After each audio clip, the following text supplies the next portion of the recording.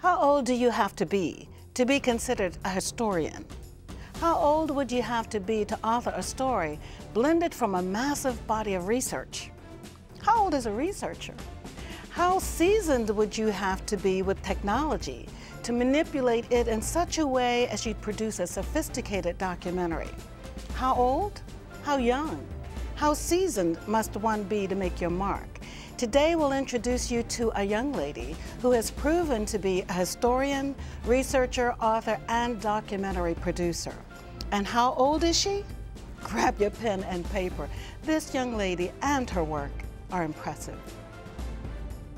I think mentors like being a mentor because they'll really enjoy it. They'll enjoy the kids, they'll enjoy teaching kids, they will enjoy helping kids. I just love helping children. Well, I'm reading better now because of her. It really does make me really feel proud of her. My mentor is a great person. When I grow up, I want to be just like my mentor. Mentoring works. Become a mentor.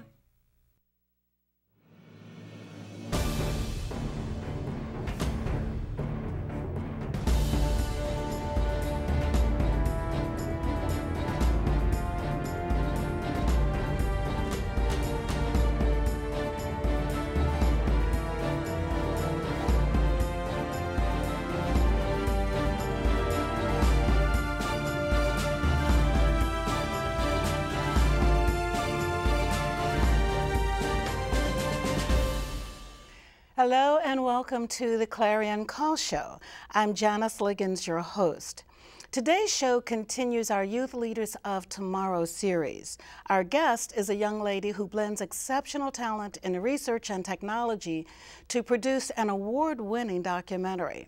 Her documentary is a historical presentation of the work of Thomas A. Dorsey in gospel music and the impact of Dorsey's work on present-day gospel artists. I learned so much from this masterful project.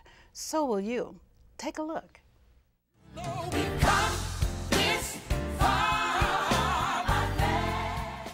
Thomas A. Dorsey's leadership in gospel music is responsible for the rise of the gospel sound and the legacy carried on by present-day gospel artists. Thomas Andrew Dorsey is the acknowledged father, if not leader, of the early gospel song movement. As a composer, pianist, conductor, and organizer of choirs, his influence on the gospel sound laid the foundation for what we know gospel music to be today. Thomas Dorsey was born in Villa Rica, Georgia on July 1, 1899, to Etta Plant Spencer and Thomas Madison Dorsey. His mother was a church organist, and his father was an itinerant Baptist preacher. His first exposure to music was as a child in Mount Prospect Baptist Church, where his parents worshiped from time to time. This is where he heard sacred music, shape note singing, and spirituals, and moaning songs. In 1908, Dorsey's family moved to Atlanta. In Atlanta, Dorsey was exposed to music, like Dr. Watts' hymns, early blues, and jazz. As a butch boy selling soft drinks and popcorn during intermission in the Nickelodeon movie house, the 81 Theater, he met many live musicians, including Ed Butler, a famous silent movie theater pianist. In his active pursuit of music, Dorsey would hang around the live musicians before and after shows, asking them to show him how to play songs on the piano. Dorsey received formal piano lessons from a Mrs. Graves, who had a piano studio near Morehouse College. From Mrs. Graves, he learned to read music and use proper fingering techniques. As a child prodigy, he was able to master several instruments by the time he was a teenager, and began playing blues and ragtime. During this time, he also wrote many jazz songs. He even began to substitute for Ed Butler from time to time at the movie house. On August 1, 1925, Thomas Dorsey married Nettie Harper, who he first met while she was rooming at his Uncle Joshua Dorsey's house. Nettie Harper accepted Dorsey's proposal for marriage after putting him off for several months to make sure he was the right one. Dorsey was overjoyed when Ma Rainey then hired Nettie as a wardrobe mistress. As a member, Nettie was able to travel on tours with the band. Having his wife near and being able to develop his unique blues and jazz styles for the mother of blues gave Dorsey peace from the conflict and self-doubt that plagued him since he began his professional career. Despite his wife's presence, Dorsey continued to suffer from a number of emotional struggles and personal losses that took a powerful toll on his health. While in Ma Rainey's Wildcat Band, Dorsey noticed an unsteadiness in his hands. It progressively got worse and made him incapable of playing, composing, or arranging music. This led to a deep depression that lasted 2 years as his condition was incurable. Quote, "I knew not where to turn. It was a sad thing to me. It was hard to bear. Nettie took a job in laundry where she spent her days working for 1 whole year to support us. I was perplexed, sick, disturbed, and a bundle of confusion." End quote. Coming from a religious background, Dorsey, finding himself in such a low place, sought comfort in the church. There, Bishop H. Haley encouraged Dorsey, and then was reported to have pulled a live serpent out of Dorsey's mouth. This, in a sense, released Dorsey, and from that time on he claims to have suffered no more. From 1929 on, Dorsey committed himself exclusively to gospel. Then, on August 26, 1932, during a concert, Dorsey received a telegram saying, "Hurry home, your wife is sick, she's going to have the baby." When Dorsey arrived back in Chicago, Nettie was already dead. The baby, Thomas Andrew Dorsey Jr., was alive and healthy, but then his newborn son died a few days later. Quote, "I entered the Pilgrim Baptist Church and looked down that long aisle which led to the altar where my wife and baby lay in the same casket. I started the walk and the procession, and the aisle grew longer and longer before me. My legs got weak, my knees wouldn't work right, my eyes became blind with a flood of tears. There Nettie lay, cold, unmoving, unspeaking." End quote. After the death of his wife and child, Dorsey was tempted to return to secular blues music as a revenge for God not saving his wife and child. Instead, Dorsey found one of his greatest inspirations, which led to his most famous song, "Precious Lord, Take My Hand." Precious Lord,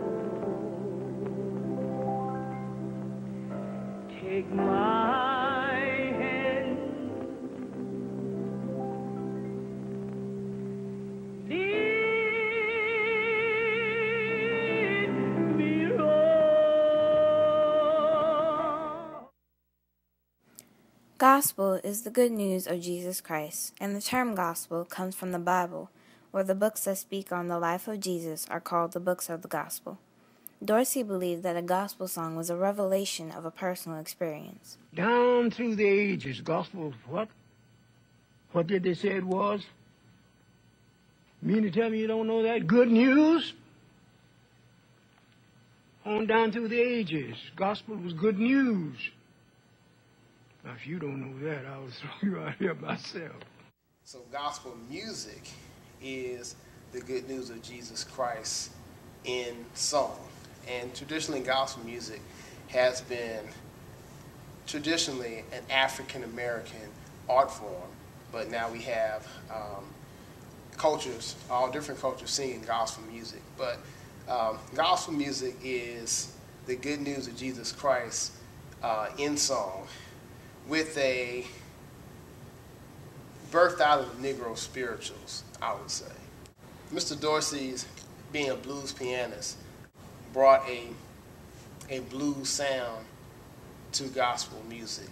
The blues and gospel music have similar setups. The rhythms are very similar, at least that which Mr. Dorsey brought to gospel music. The rhythms are similar, the styles are similar.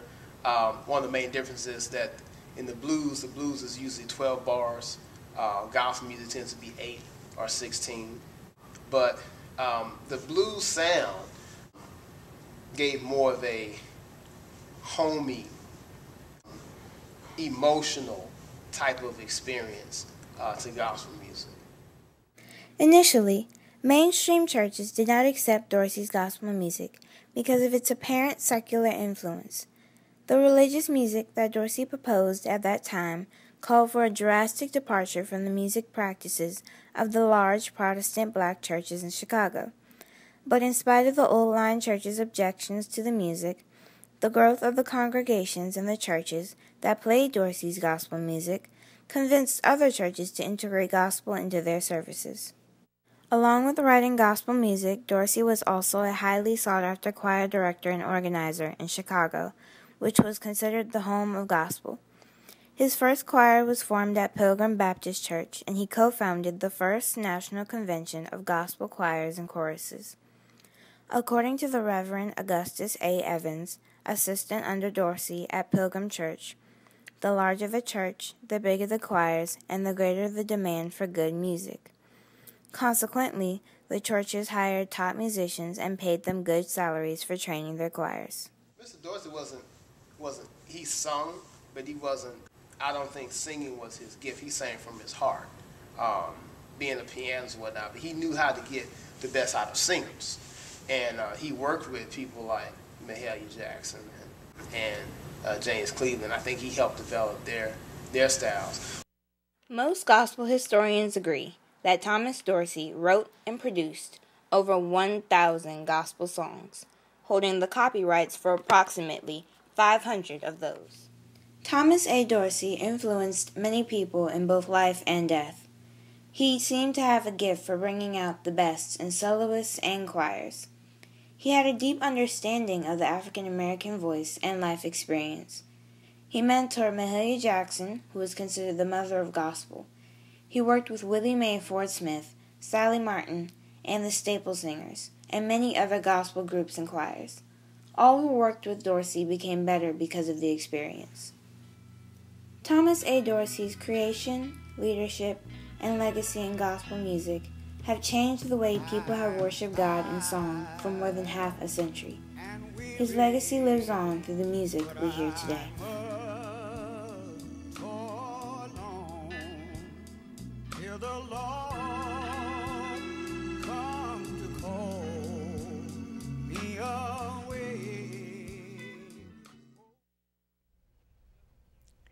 Please join me in welcoming the researcher, author, and producer of this amazing documentary, Miss Adero Brooks, with her mother, Mrs. Elizabeth Brooks. Welcome, welcome, welcome to the show. Awesome video and documentary, Adero. Thank you. Awesome. My goodness. What caused you, let's talk about Dorsey first. What caused you to choose Dorsey for your documentary? Well, in previous years when I had done National History Day, I did a documentary on the transition from Negro spirituals into modern-day gospel music. And in that, I highlighted Dorsey, seeing as he's the father of gospel music. Okay. And then this year, when the theme came up for leadership and legacy in history, I chose Dorsey and continued that kind of gospel train of thought. Instead, I was focusing just on Dorsey this time. How long did it take you to do your research? Well, I started my research in December when I got the theme, and then I actually started putting together the documentary in April. Okay. So about 2 to 3 months. Okay, and so what surprised you the most about Dorsey himself when you were doing your research? How much grief he went through in his life. He lost his wife, he lost his child, and the next day it talks about he lost a lot of friends throughout the experience. He went through a depression period when his hands were shaking and he couldn't play. Just how he got through all of that, and he still continued to praise the Lord and create this amazing thing called gospel music that we still listen to today. I was going to say, he is still having an impact. His work still has an impact on the present day musicians throughout the area. So that's cool. That's cool. What are your thoughts about that, how much that impact is lasting? Well, just thinking about when he created it back in the 1900s and now in the 21st century, we're still singing it. It's been modified, it's been, you know, kind of changed a little bit, but it's still the basic baseline of Dorsey's gospel sound. Very good. That's amazing. Very good. Stay tuned. Hold on. We're going to be right back. Coming up, we're going to take a closer look at what it took to create Miss Brooks' award-winning documentary. Stay with us.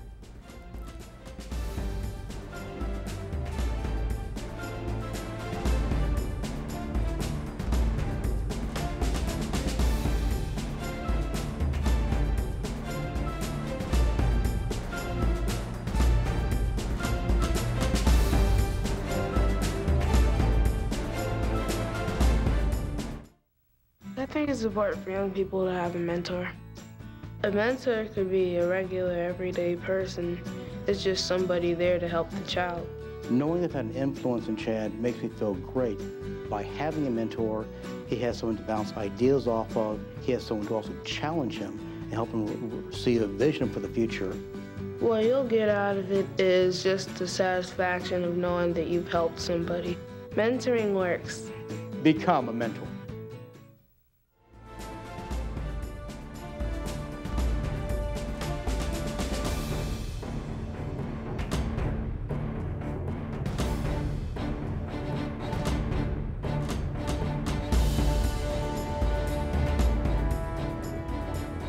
Welcome back. We're continuing our discussion with young Miss Adero Brooks and her amazing documentary. Again, welcome Miss Adero Brooks with her mom, Mrs. Elizabeth Brooks. Let me ask you, Adero, about actually making the documentary itself.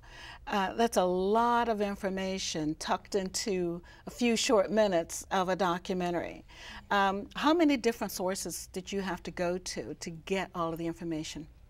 Well, I took several visits to my local library and the Library of Congress to find primary resources because that was really important. So music, recordings, biographies on Dorsey, those things. And I also did a lot of research using Minister Monmouth in my interview. He was a very good primary resource. Okay. He was a very good expert on Thomas A. Dorsey. Okay. And what role did you actually play in putting the documentary together? I mean, there's things, I know you did the audio, the voiceover. I could tell that was your voice. But you had everything from the storyline, the music, the graphics, the editing even. So what role did you play versus, say, mom or dad? So I actually put the entire thing together. So I did all the looking for the pictures, looking for music. I put it in the documentary using iMovie, that Apple application. I did all the voiceovers, like you said, everything. I pretty much did everything. So even the storyline itself, from the beginning to end, how to tell the story? I created that script and we did all that. I did all that. Nice. And how old are you? I'm 14. 14. Adero, that's awesome. That is awesome. I mean, just to think it through is awesome, and then get all of the work and the documents, the pictures. Good for you. Good for you. And even to handle the interviews as well. So now, what are you most proud of as a result of the documentary? Of the documentary itself, what are you most proud of? I'm most proud of how the reactions I got from it. They were perfect. So on that snake part, everyone was like, oh my gosh, really? A snake out of his mouth? Or on the part where you talked about his wife and child dying, everyone got really sad. That was perfect. And your voice in that particular part is perfect for that particular part. I noticed the change, the sadness in your voice. Very good. Very She got good. a lot of comments too that it was very professional. So, yes. From beginning to end. From beginning to end, for sure. What hurdles did you have to overcome in putting the documentary together, from research or music or whatever? Finding original pictures. Oh. That was so hard because people didn't just take photos like we do today. They didn't do that a whole lot back then. So finding original pictures of Dorsey to match whatever I was talking about. So finding a picture of him grieving was extremely hard, or finding a picture of him in a band, those sort of things. Any lessons learned? What did you learn what did you learn about yourself? That you can't just add everything. You have to know when to stop, pull back, and say, it's done. I cannot do any more with it. It's going to be as good as it's going to be. That's precious. That is precious. Did you ever think you were too young to do this? No. A documentary? No, just didn't even think about it. Just barge right ahead and do it. Just go ahead and get it done.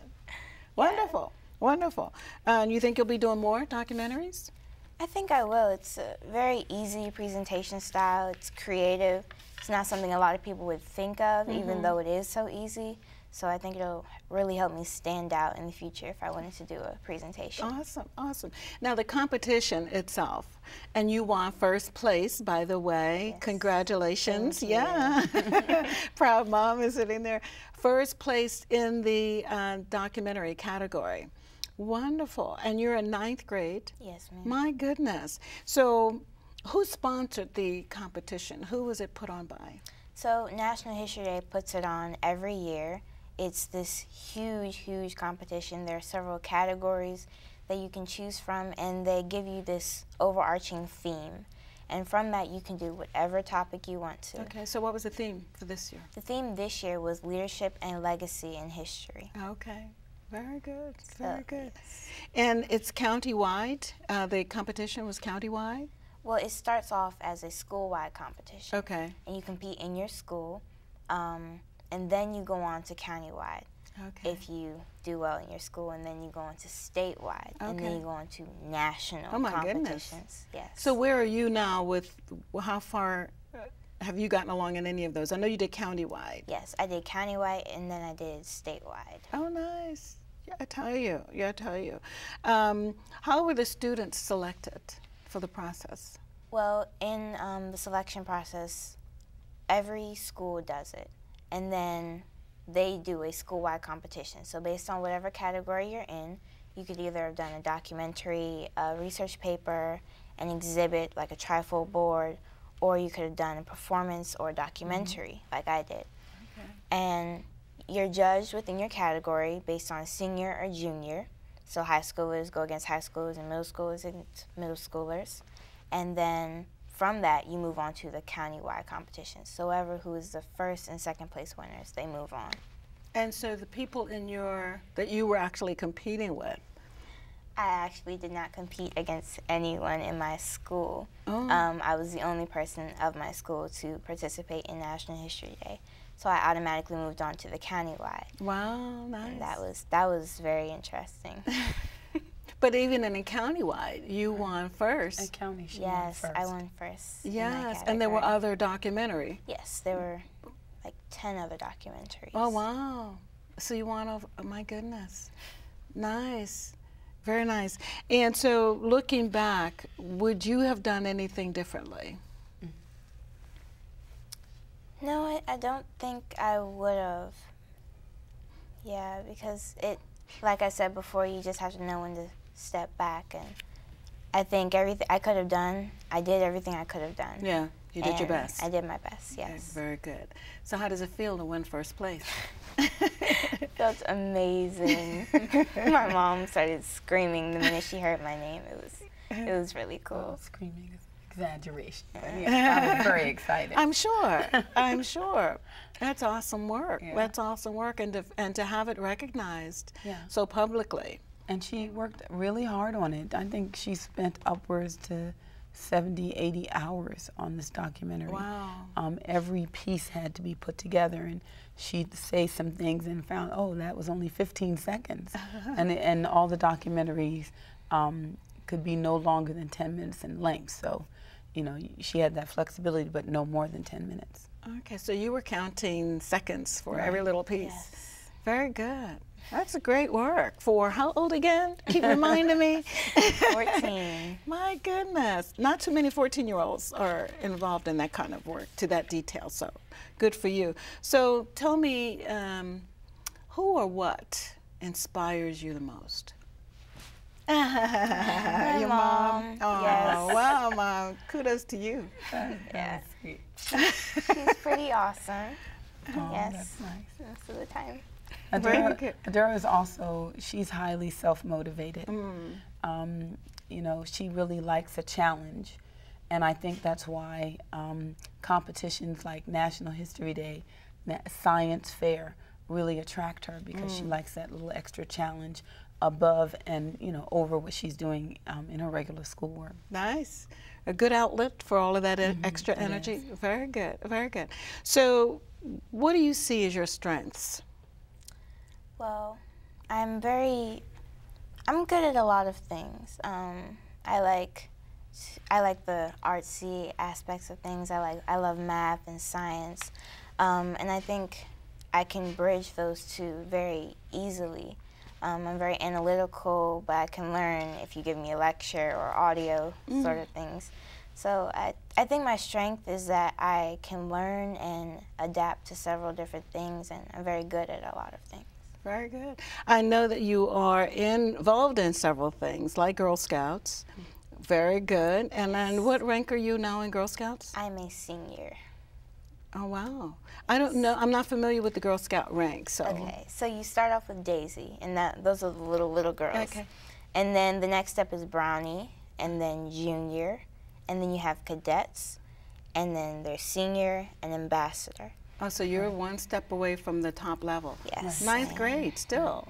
Seniors are 9th and 10th graders. Right. Ambassadors are 11th and 12th graders. Nice, nice. And you sing? Yes. I know you sing in your choir at church. At church. Very good. And there's something about this interest in architecture. What is that?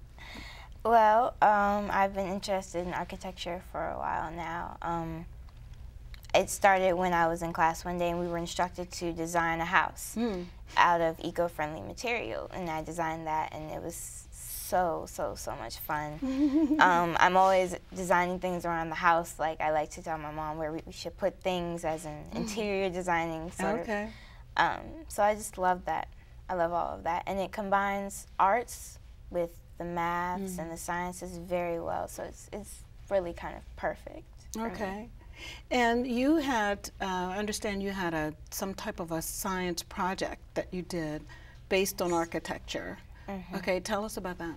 So I did a science fair project where I created a bug-resistant surface using cuticular folds. Cuticular folds? Yes, cuticular folds. They're these bumps and waves on the top layer of a leaf. And depending on how big or small they are, a bug can walk on it easily or not so easily because it's so slippery. And so I used that concept and put it on a building material, something that you could potentially build a house out of. And if you can build a house out of something that is bug resistant, you have no more bug problems. No more bugs.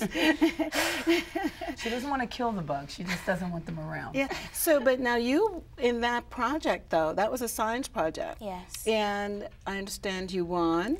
I did. Oh my I won goodness. first place in my category at school and first place overall in the senior level at my school. Nice. Yes. And so you were 9th grade. Yes. So when you won first place, you're talking about first place not just with 9th graders, Right. but Over with the entire high school. even against seniors. Yes. Awesome. 11th and 12th graders. Awesome. And that qualified her to go to Countywide science fair. Yes. Let me ask you this one question. I know that you're in a Christian school. How has that factored in to who you are?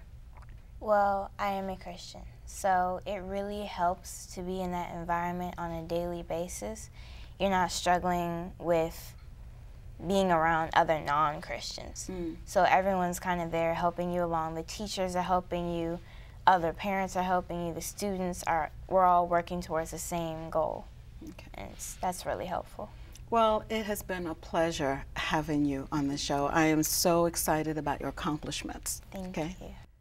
At the young age of 14, Adero Brooks proved that you don't have to wait until you're an adult to have a message or to make an impact. Adero's documentary blew the judges away, and Adero relied on her gifts and talents. Then she added focus, commitment, and a determination to excel. What project can you take on? A science project, a community service project, a report? Whether you're a student or adult, identify a project and give it your best. You'll be proud of yourself. Give yourself a chance to shine, and you'll be glad you did. That's it for now. I hope you enjoyed the show. Join us next time, won't you, for the Clarion Call. Until then, I'm Janice Liggins. Blessings to you.